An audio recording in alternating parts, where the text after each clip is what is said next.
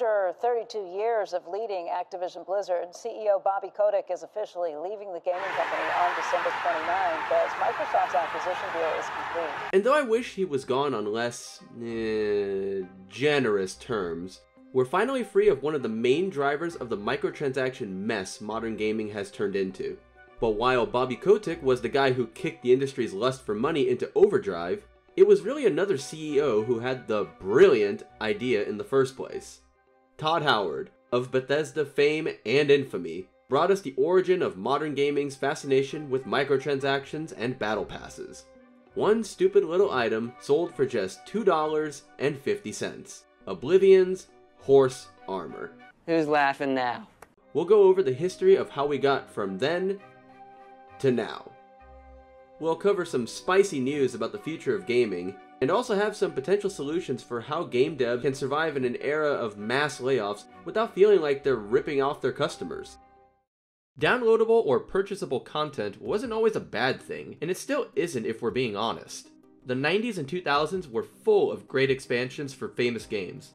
Brood War for StarCraft, The Frozen Throne for Warcraft 3, and The Conquerors for Age of Empires each took a game that was already fantastic with compelling stories and gameplay and expanded on it, adding units, features, and campaigns which sometimes even outshone their original releases.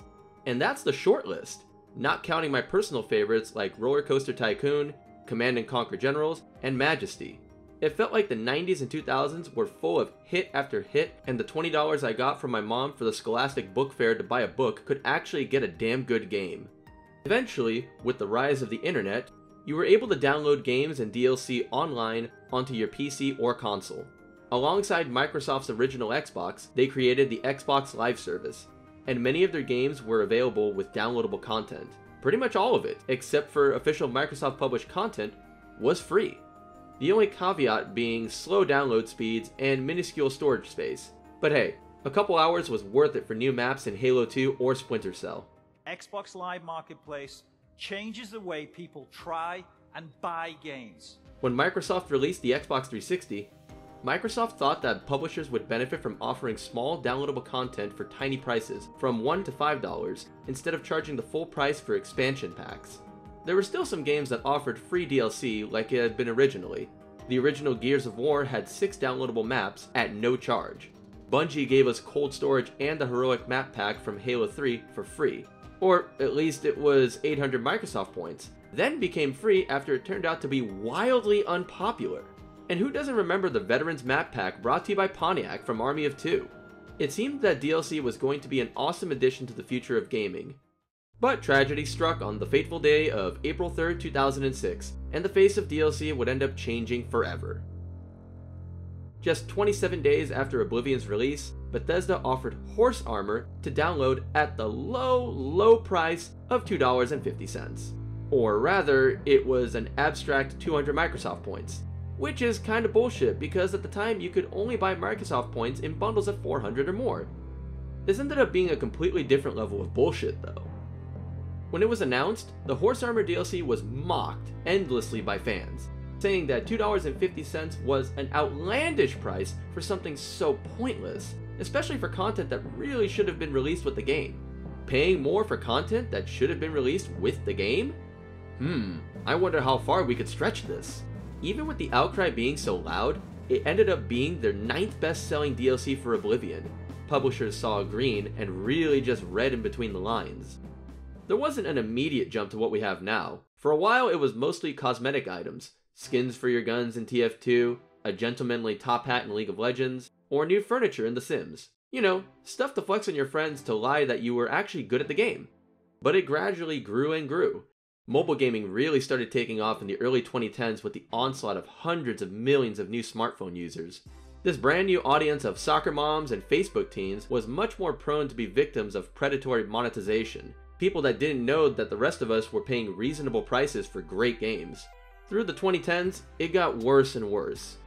Instead of just cosmetic changes to boost your ego,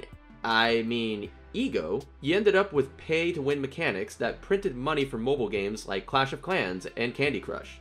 Why flex on your friends with waifu skins when you could flex on them by being a better gamer than them, with your broken waifu skins? You could spend hundreds or even thousands of dollars in MapleStory for increased item stats. Dead Space 3 was made to be grindy with a paid option to make it somewhat fun. Battlefront 2 had paid loot boxes that gave better items, just to name a few. You'd read about another controversy every month, but despite fan backlash, it never really got any better. There'd be backlash to the last controversy, the game posts record profits, and then the next game puts in some even worse monetization scheme. Rinse and repeat. Fire Emblem Heroes, the free-to-play smartphone gacha game, has made more money than the other 15 Fire Emblem games combined. Pirate Software said a single mount in World of Warcraft made more than all of StarCraft II Wings of Liberty. Turns out, companies don't really care that much about downvotes and angry tweets when there's so much more money coming in than before. Gaming is a massive industry now, approaching 10 times the size of the worldwide movie industry. And that just covers the outlandish price part of our sentence. What about the second half? Content that should have been released with the game. There's been huge crunch issues in game development for ages. Game developers putting in 80-hour weeks for months on end to barely hit a deadline, trying to seal up the buggy cracks last minute with as many hacks as they could. In the 90s and 2000s, if you released a buggy, incomplete game, you were stuck with it.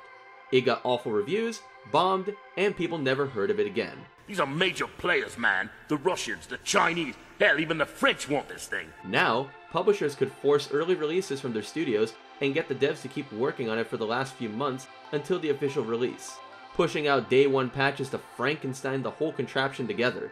Despite the hundreds of people working on them, the only part that seemed to be completely functional on release was the microtransactions. It can always turn around.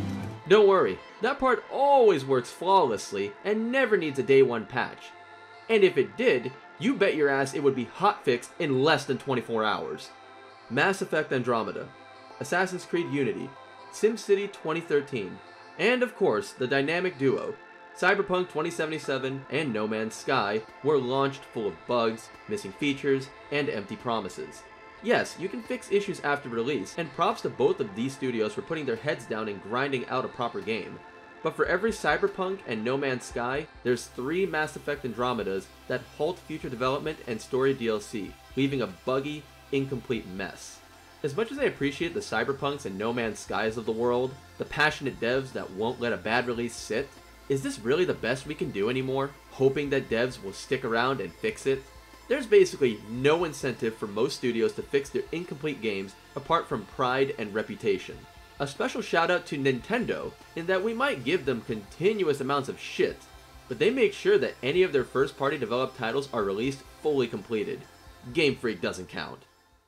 Bobby Kotick, apart from being known for defending sexual abuse at his companies, was also a major driver for the annual release schedule. Call of Duty, Call of Duty, Call of Duty, Call of Duty, Call of Duty, Call of Duty, Call of Duty, Call of Duty, Call of Duty, Call of Duty, Call of Duty, Call of Duty, Call of Duty, Call of Duty, Call of Duty, Call of Duty, Call of Duty, Call of Duty, Call of Duty, forcing devs to ship samey, incomplete products with little innovation.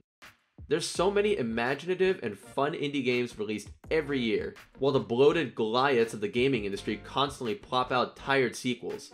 The latest innovation is, instead of releasing an incomplete game unintentionally due to overpromising, is to release an incomplete game intentionally in parts.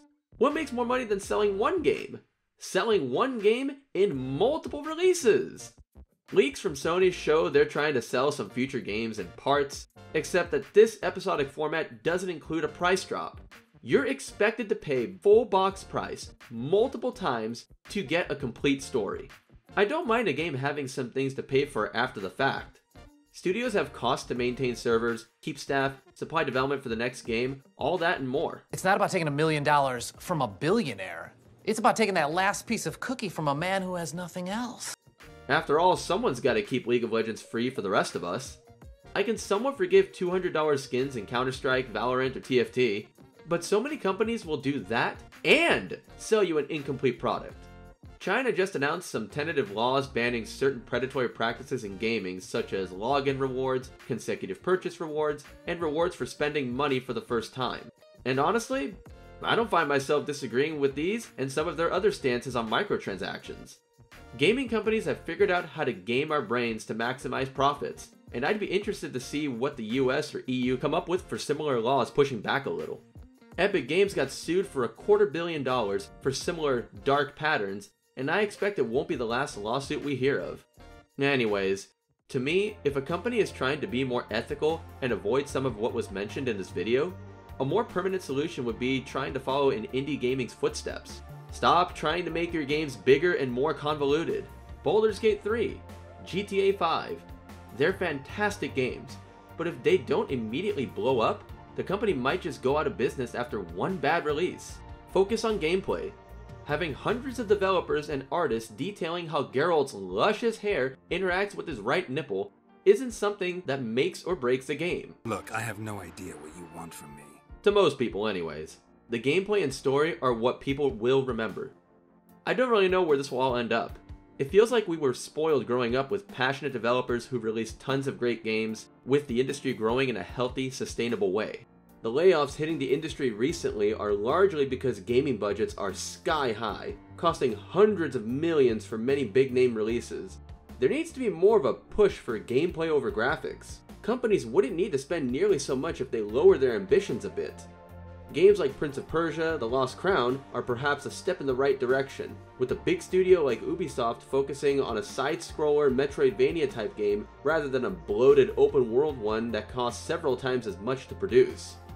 Without preying on gambling-addicted whales, these companies couldn't even make most of these games. Well, no matter what happens, if gaming has another crash like it did in 1983, or if it continues having more success, it doesn't matter, because Bobby Kotick is gone. And it's a good day. If you've gotten to this point, we'd super appreciate it if you throw us a like or a sub. It goes a long way. Shoot us a comment of some of the worst examples of monetization you've seen, or the best example, a monetization method that you thought was pretty neat. Thanks for watching, and we'll see you in the next video.